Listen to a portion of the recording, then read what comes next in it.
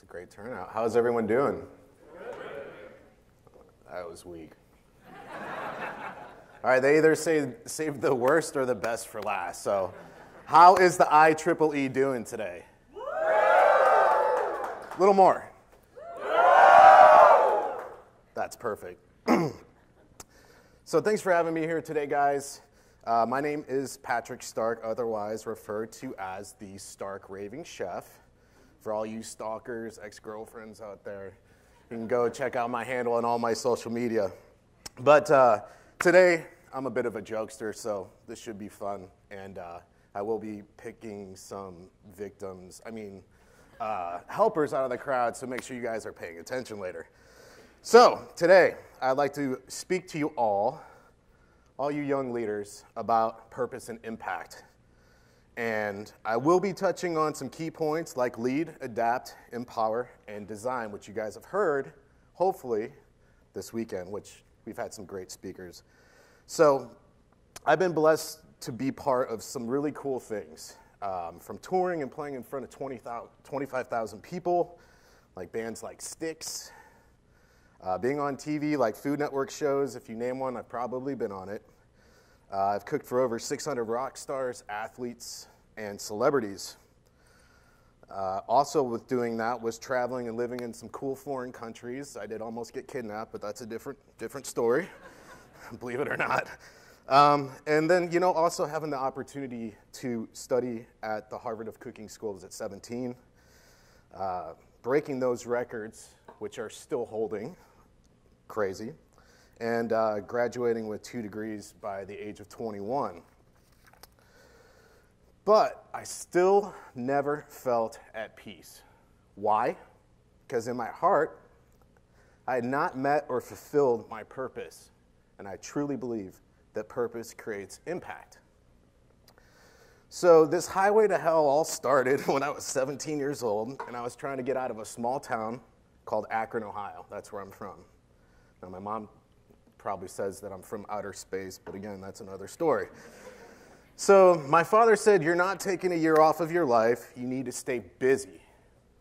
He also said, do the one job that nobody wants to do and do it better than anyone else. So at that time, the only thing I knew was kitchens. I started out as a busser at 11. Go job force for minors, right?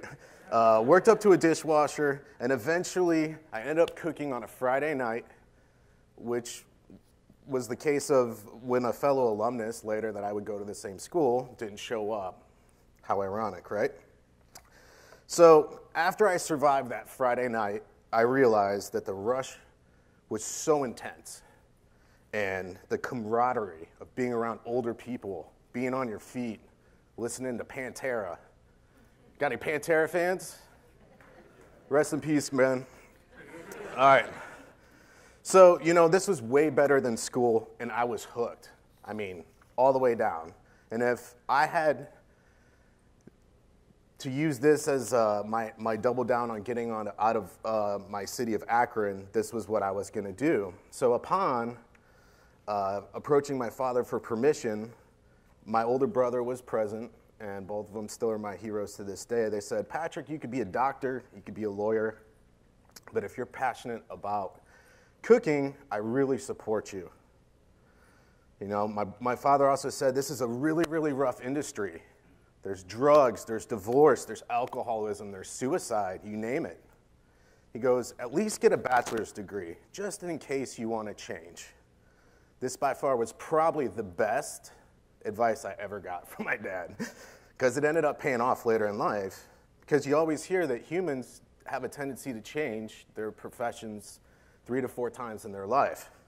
So I hear. But, the downfall of that is that if you pick too many things, there's nothing worse than being the jack or of all trades. Man, we're trying to keep it PG-13. And half of nothing is what? Very good. So after graduating, a couple days before turning 21, I went into corporate America. I went chasing the proverbial carrot. I tried to be the youngest proprietor in the history of my business. And then I hit rock bottom. Like, hey, there's the Titanic. Hey, Leonardo. Like, bottom. Like, really bad. So, you know, I came up with this point of, like, how does one approach life? What actually makes sense? And I was still young, like Doogie Howser young. And I remember hearing a Kid Rock song one day in my car. And he said, man, I'm so ahead of the game, I felt left behind. So I was tired. I was confused. I was lost. I was angry. I was hurt. I was unhealthy. Plain and simple, I just wasn't happy. By now, 80% of my graduating class had left the industry. Wow. It's just like another reaffirming point of like, what did I get myself into? But in essence, I lost my innocence in the world, and I lacked direction, and I lacked purpose. So I needed to adapt. There's one of those words you guys have been talking about. And that's staying agile in this ever-changing world and adapting as environment, times, and even personal expectations change. So I look back at this now, and this was my defining point. When I turn into worm food someday, and I can't take anything with me, can't take my guitar, can't take my car, can't take my evil ex-girlfriend, which is kind of good. What did I do with this life, you know? And I reflected, and I saw that I was investing all my time, focus, health, and happiness for a mere paycheck. And I am a firm believer that you have to pay your dues to be great. Les Brown is one of my favorite speakers. He's like, you gotta be hungry. And he's so powerful, and I was like, man, there's something there to that. But at the same time, how do you balance this against your happiness? There's so much to do, only so much time, and you really reap what you sow. So I always acknowledged and respected this saying, in order to dream, you have to survive. Please remember this. It's super huge. You hear all your friends all the time complaining about, oh, I want to go do this. Man, why don't you just start with getting a job, you know? Go in, do that job better than anybody else. Keep the symphony of destruction moving. Megadeth, by the way. However, under these conditions, I would rather chew glass. And at the end of the day, time is the most important thing. You can't buy more of it. So I decided I'm going to take a leave of absence. I'm going to go regroup. I'm going to gain perspective and focus. I needed to change, obviously. I needed to breathe. I needed some perspective. And I needed to live and experience this crazy thing called life before I got lost in the shuffle, or I lost all my time, because you can't get it back, guys. You can't. So I definitely knew I didn't want to be confined to a kitchen for 80 hours a week and wake up and be like, man, I really wish I would have done or been, you know, like an underwear model. Swing. No. But at this point in my life, I'd already put over 7 years. Now I'm over 20 years in the game. And the fair reality will have set in. It will have been too late, too old for opportunities that have passed, like mohawks, stretchy pants. You get older, you get bigger. This is where I realized that there was more of a calling still out there, AKA my purpose. So I packed what I could in my car. My last restaurant I worked in corporate was in Detroit. That wasn't a sign. I still love Detroit. I'm from Ohio, but man, that was rough. So I packed what I could in my car, and I drove to the one place that I had not lived yet. I also blew out all my shocks rolling into town. I looked like some kind of gangster, probably. But, just low riding in hopes of finding some peace, some balance, some happiness, and some purpose. You know, life doesn't change without risk. Also, please remember that point, because we're going to touch on that later. And after many moons, living life, reflecting, breathing, recalibrating, I then asked myself and reflected with honesty, what makes me happy? You know, was it fueling my passions? I loved and hated cooking all at the same time, but I knew a job as a chef would support my idea to survive, to dream.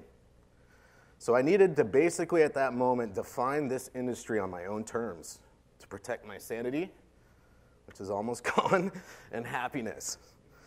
Or I'd end up like another statistic that you hear about. You know, I think this point is applicable far beyond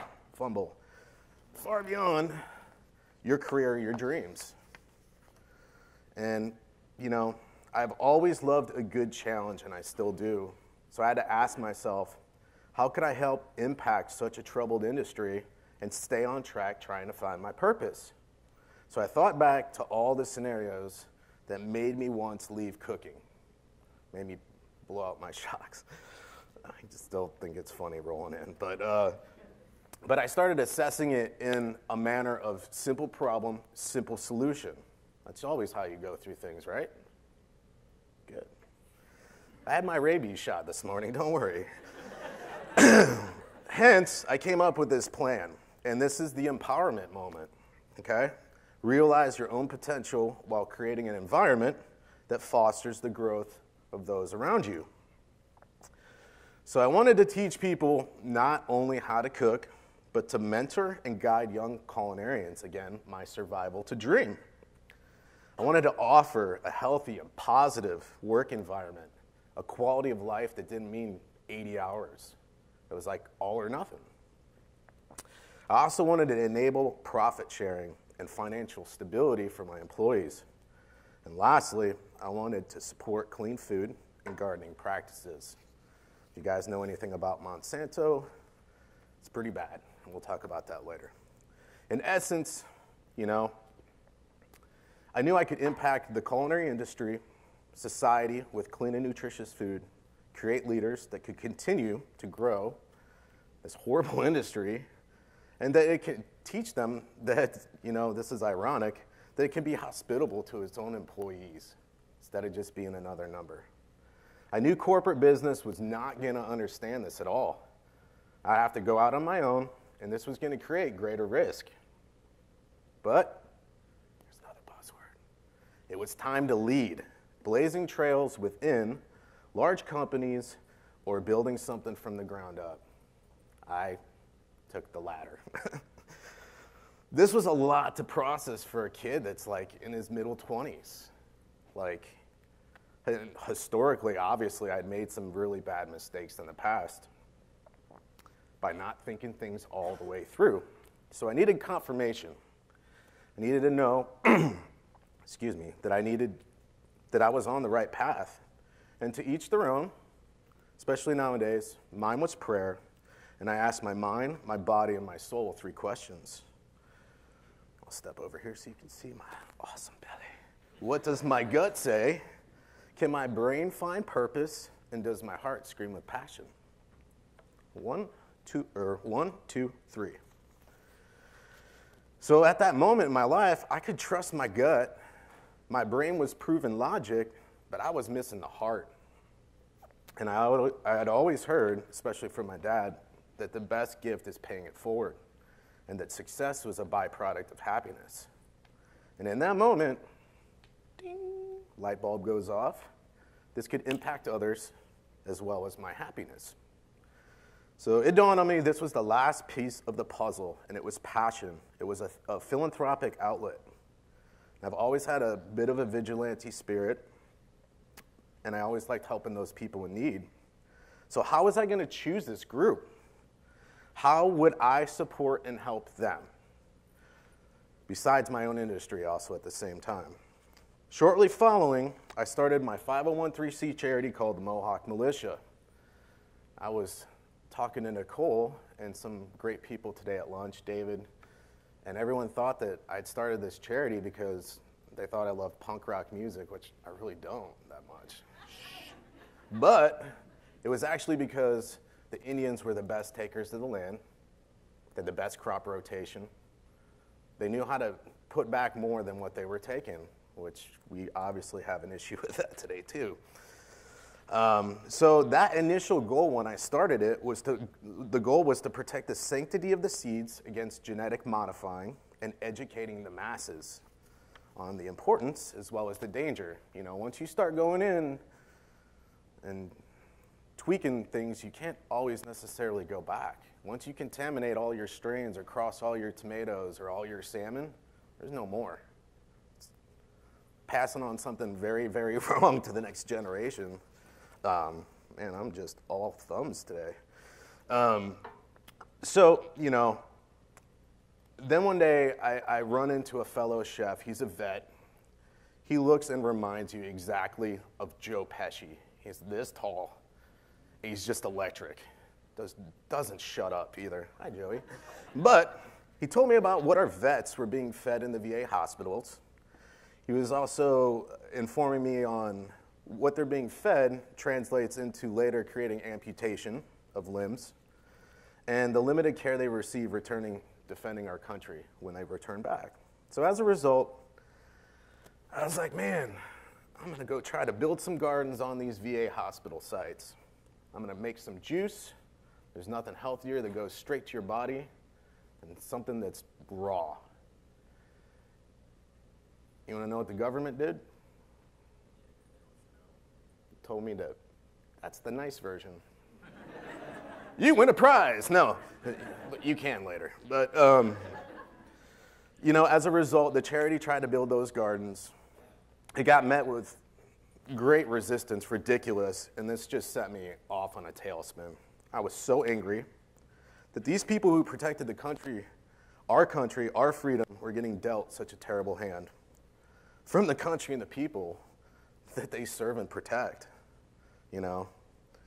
Freedom is not free, guys. Have you ever served? Have you? Have you?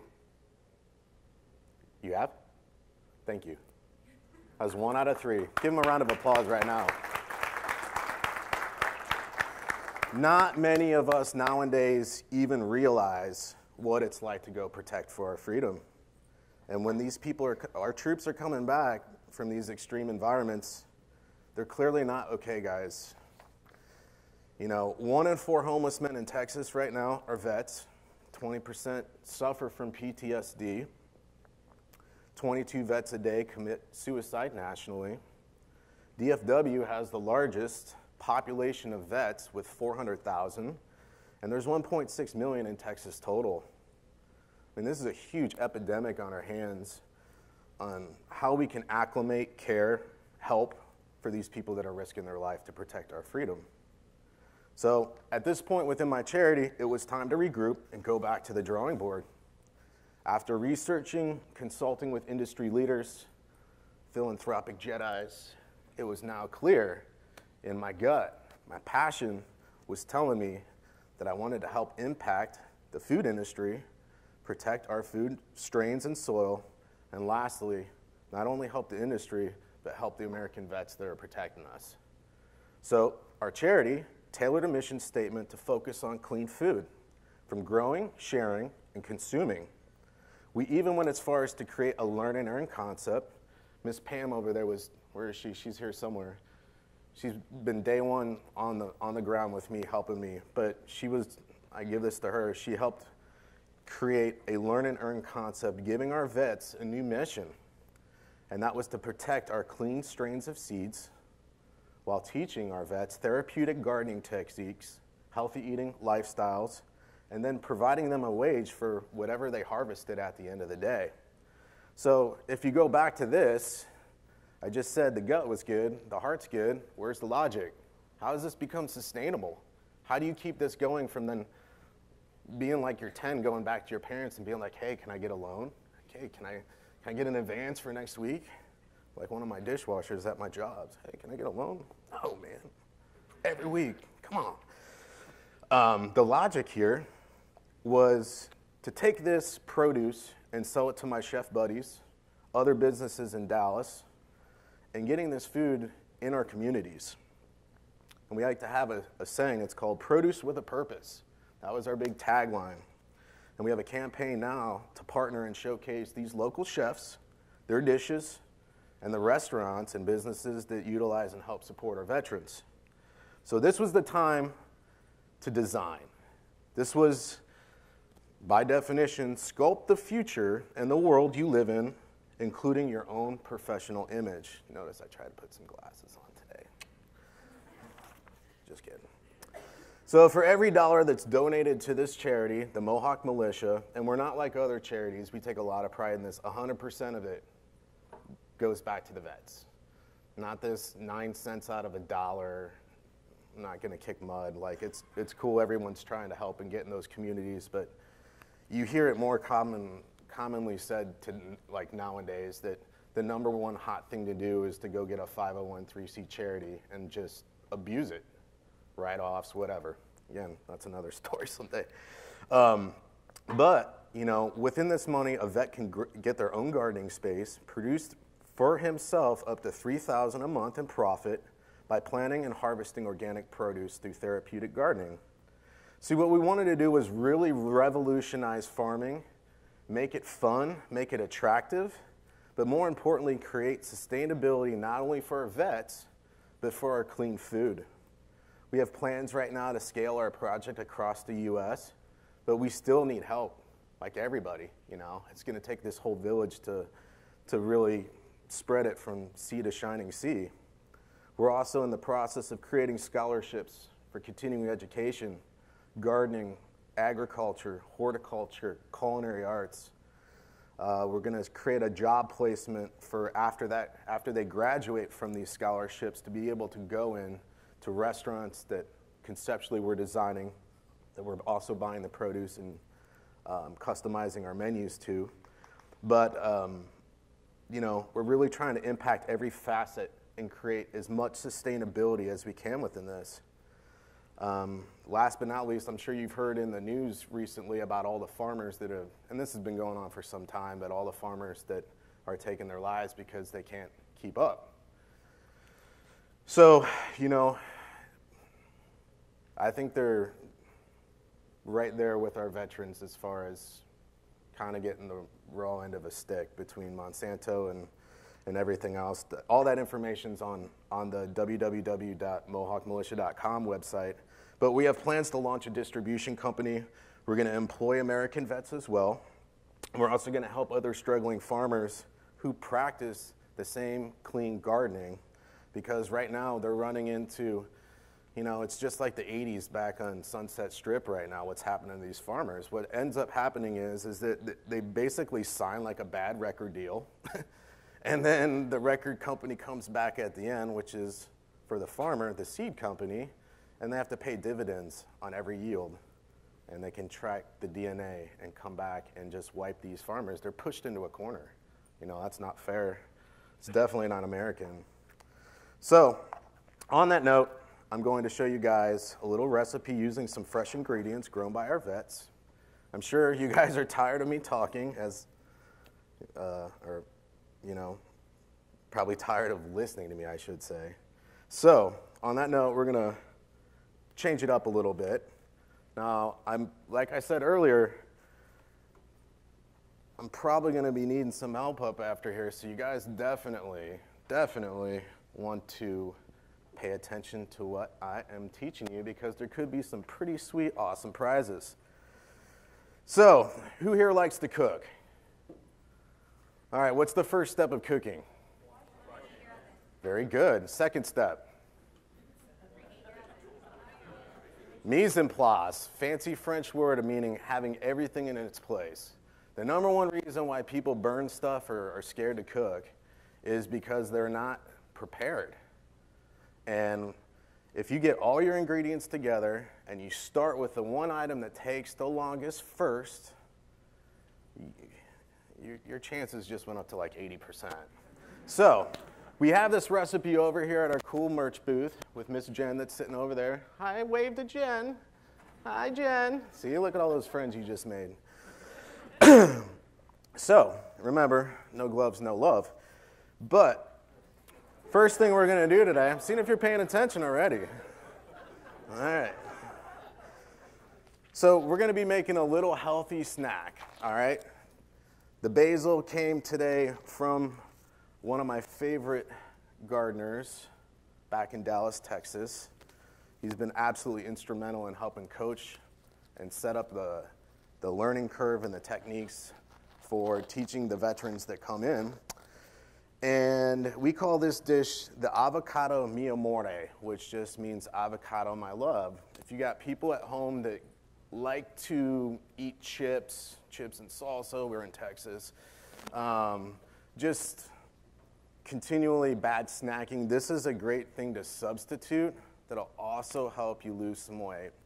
Now, if you're vegan as well, all you gotta do is not add the cheese. But today you're gonna need some salt, some pepper, some garlic powder, some toasted almonds, sun-dried tomatoes, a little bit of lemon if you want to be sour, and then we've got some great basil. We also have an avocado, and a cucumber. So the first thing you want to do, and of course we have the magic of TV today, the first thing that's going to take the longest is going to be toasting your nuts. That's what she said. No. All right. Then the second thing you want to do, oh man, this is just going down though. You're going to want to go ahead and take off just the tip. Like such. I need you up here, man. All right, so obviously all the nutrition and the nutrient density is going to be in the skin, but sometimes it's just too much skin. So I like to do a little trick with a peeler. So I have a cutting board, a peeler, a knife, and a pair of scissors, which I'll show you a good trick. So all that you want to do is wait up, or about an inch or so, and I don't know why, an inch apart, thank you. So basically, it's going to look almost like a casino chip when you go ahead and slice it. So what we're going to do, if you have a mandolin at home, it works really, really great because it's that little board that has the metal blade on it, and you can just, man, again with the motions, I don't know what's wrong with me today. So you want to cut them about a 1/2 inch thick, like such. Who here knows how to use a knife real well? Don't worry, I'm not letting anybody use a knife up here. Especially when I heard there was a bunch of tech people, I'm like, oh man, where's the first aid kit, right? Oh, it's right there, you got it. So what we're gonna do is take all these and just reserve them after you slice them. Notice how they look like a little casino chip. Always gotta taste your food. All right, so the next thing we're doing here, it's gonna take the next amount of time, is gonna be your avocado.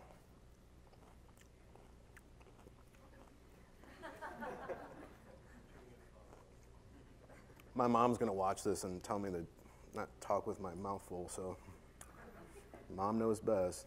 So what you want to do, I'm getting ready to shoot a string of videos for avocados from Mexico. Plug. So make sure you guys be on the lookout for that. So when you clean an avocado, there's actually a couple cool tricks. One, if you ever want to not be a weirdo in the supermarket and be like tapping things and sniffing stuff like precious, like you don't want to do that. You can take the little top off like such, and if it's really deep dark brown in the center, means it's overly ripe. If it's very, very yellow, it means it's going to be underripe. And just like the Three Bears, just a little bit of brown and a little bit of green, just right. Very nice. All right. So what you want to do is very carefully make an incision and roll your blade all the way around, making sure that your blade is not going to hit your hand. Safety first, right? And all that you want to do, make a wish, and you want to twist it. Then you have two pieces like such. Notice there's no issues with brown discoloration. If there is, I mean, sometimes it happens. You get a bad one. But what you want to do is take it, corner your knife. Sometimes you can use a spoon if you want to be safe, but This looks way more cool, right? There's a spoon over here. So here's a good trick. One, if you're making guacamole, you can go ahead and just take the side and squeeze it in, and it comes right out. The other way you can do it is by taking the edge of your spoon and giving it a nice little rim job right around the side. Would you stop it? I'm trying to focus up here. See, notice on there, even though it looked beautiful on the inside, there's a little bit of discoloration. Let's go ahead and very carefully take it off. And then you can always dice it like such. Put it right in here. Pretty easy. Lose anybody yet? You good? Awesome. All right. Next thing we're going to do is, and this is a really easy thing, is if you like a lot of garlic and you got vampires, go to town. Otherwise, just a light dusting works really well. And then I'll take my glove off. We're going to go ahead and add in our toasted almonds, our sun-dried tomatoes. Ooh. And last but not least, we're going to do a little bit of fresh cracked black pepper. And just a smidgen of salt. Now remember, if you're going to end up using some Parmesan cheese, this is going to be a little bit salty as well. Who here thinks that they have the worst knife skills in the world? Anybody? I see a bunch of people hiding from me right now. So I bring it up just because, and I do a lot of cooking classes with kids, believe it or not. They're some people that probably need the guidance the most right now, especially when everybody conceptualizes that if it's in a supermarket and it's on a shelf, it must be tested, it must be safe. Fortunately, we're not in Europe, but America does rock, so always keep an eye on it. This becomes your best friend. Just make sure they're clean. Coupons on Sunday get out of control with my mom, so, you know. Sorry, Mom. All right. So what you do, very carefully, roll up your herbs. This is great too if you want to do your sun-dried tomatoes thinner. And voila. All right. So again, I'm going to try to clean this up a little bit. And what we're going to do is just give it a nice little easy mix. How's that smell? You getting hungry? All right. If he dies, nobody else gets any, all right? No.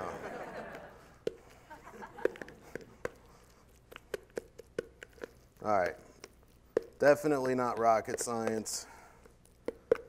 Definitely not building the first digital camera. So what we want to do is take one of your little slices of cucumber, and you're just going to take your spoon, and you're just going to scrape the side right on top, like such. And then you're going to hit it with a little bit of balsamic syrup, just a smidgen.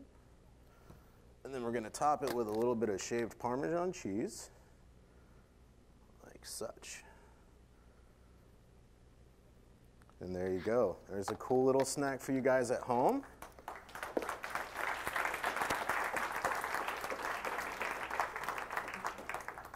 I definitely don't want to leave the knife up here. But what's going to be great is that all these samples are going to be available after this presentation. But in the meantime,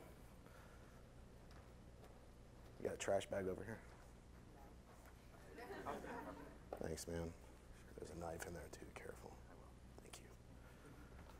It's the chef in me. You just can't leave, you can't call up your friends and leave a dirty cutting board, right? So, we're going to do something right now called Stark Raving Training. So, I need 2 volunteers from the audience to come up here, and you guys are going to square off to see who can plate the most of these beautiful cucumber bites and garnish them with a little bit of balsamic and a little bit of Parmesan. Now, I will give you guys a trick that you want to think like the Ford assembly line. So you're going to want to scoop, scoop, scoop, scoop, scoop on top of your cucumbers, drizzle, drizzle, drizzle. That's how people are able to cook large, copious amounts of food. So, who wants to be my first contestant on The Price is Wrong, Bob? All right. Now, I was going to say that the winner takes home a really cool prize. So I'm going to up the ante on that too. All right, let's see. Now the hands just went down more. I'm going to let Pam, why don't you pick the 2 people you think? How many people have their hands full? I've been picking on you all day. Give that a whirl, dude. All right, you got your hand up so high. You gotta go. Okay, let's see over here. Round of applause, yes.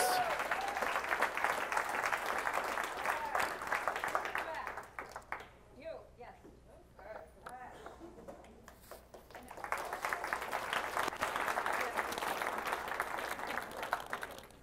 Okay, so on each station you'll see an apron and some gloves. Those are yours to keep afterwards. Maybe not the gloves, but you never know. So, again, these bites are going to be ready afterwards over at our merch booth. We do have some really cool things over there. We've got t-shirts, we've got seed bombs, we've got koozies, bandanas. The recipe to this, for every 1 t-shirt that's purchased, that's 5 trays of seeds. With the koozies, seed bombs and all that, we'll purchase 1 tray of seeds for one of our American vets. So, what's going to happen here, guys? First off, what's your name? I'm Elizabeth. Elizabeth, thank you for being brave and coming up here. Jesslyn. Jesslyn. I just want the avocado. You just want the avocado. She's just going to sit behind the screen and eat like, ugh. Right? She's not even playing. So how this is going to work is I'm going to pick up my trusty guitar and I'm going to serenade not only you guys and the audience, but do something for our American troops. I'm going to play the Star-Spangled Banner. Whoever can plate the most perfect bites, I'm going to be looking at cleanliness and just overall visual appearance. You know what they say, people eat with their eyes. Unless you're my ex-girlfriend. She was a succubus. No. You just eat the whole soul. No. She's going to kill me. So, when the audience counts it down, 3, 2, 1, you guys can start planning. Any questions?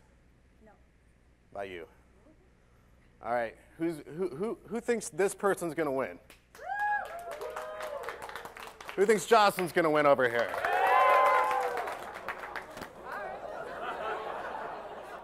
I'm glad we took that knife off the stage. Oh! In the neck. All right, audience, count it down from 3, 2, 1, go!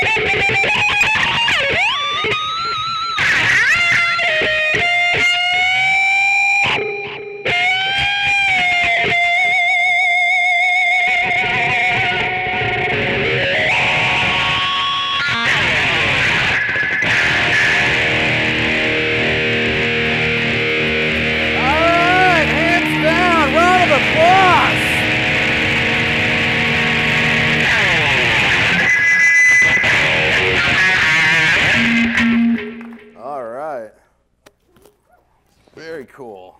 All right. Pam, I think I'm going to need you to help judge up here. All right? Man, this is a close one. All right, we got to see. Does quality count or just? Yeah, it's quality. cleanliness, Cleanliness. appetizing the eye. Very clean. I feel like Wisconsin called over here. I thought it was like how much you can. It's okay, you did great. You're doing great. You know, who's perfect? And she has 1, 2, 3, 4, 5, 6. So. Man, round of applause. Look at that. All right, over here. Yep. Whoa, making them out. Okay, she's got 1, 2, 3, 4, 5, 6, 7, 8, 9, 11, 12, 13. So now, what? But if you look down on the camera, there's right here a little bit more chips or cheese. Cheese, a little over here. I think there's Dahmer under there right there, too. Wisconsin wants their cheese back. No. That was a joke. So both ladies, can you come over here? Yeah, come on in. Let's deliberate real quick. Okay. What do you think? I think she did more. Hers looked better. All right, so you guys stand together. Okay. Patrick, you come in the middle. All right. Okay. So, The verdict goes, because she had 6, but were very pretty. She had 13. But it comes with speed, right? That's what happens. And so Patrick and I have ruled that we have a tie. you both win. Woo! Good job. Now, here's the kicker. Afterwards, I'm going to get you guys your prizes. While I'm finishing talking up here, this is totally up to you. You could be nice, and we could keep plating some more so everybody gets to try them. Or you could just be like, oh, I'm done. I'm spent. You guys want to feed them? Yeah, I'll be Awesome. Another round of applause, guys. Good job.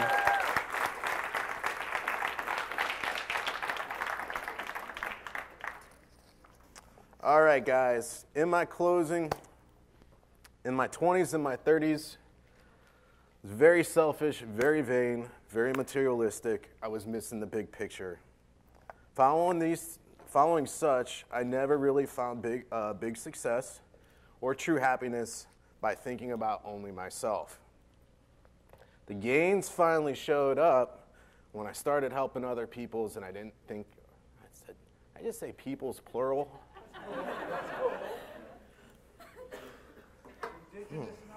Right. You've won. So recognize yourself as industry leaders and that you have an opportunity to impact your industry as well as your happiness. Value, respect, and maximize your time searching your soul to find your passions and confirm your purpose. Then ask yourself how you can impact others. Create that plan to enable the decision to go for it, to take that risk. Once you think you got it, who wants to come up and demonstrate the 1, 2, 3? I've been picking on you all day. Come on up here. He didn't even raise his hand. I'm like, come on up here. Give him a round of applause. All right, what's the 3 points to ask yourself?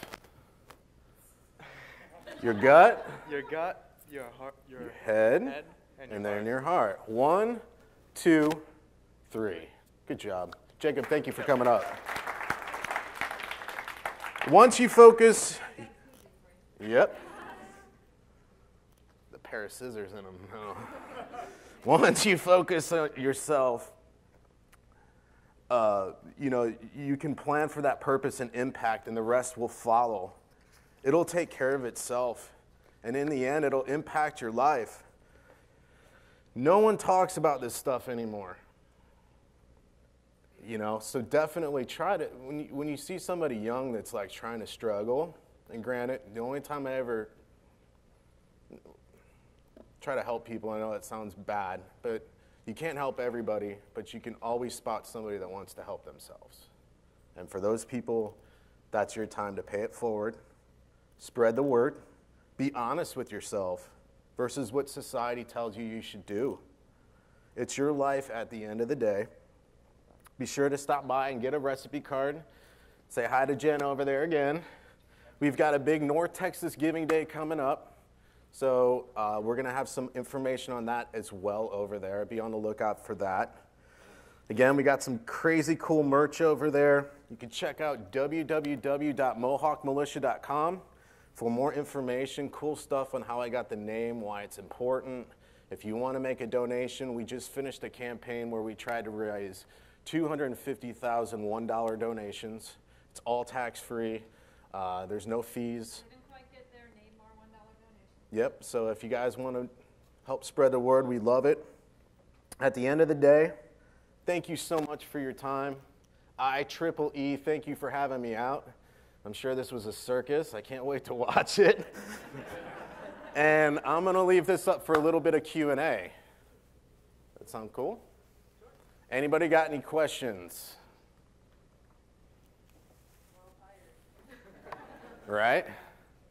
You'll be around for a little while after. I'll be over here by the merch booth. Feel free to come up. I've got some napkins right here on the side. Where are you going to put the food, I guess would be my question. You can come up and grab a napkin, and one of our lovely chefs here will be able to give you a sample with their clean gloves. Notice how I'm already putting you on my payroll. This is good. Thank you guys so much for having me. I hope you enjoyed it.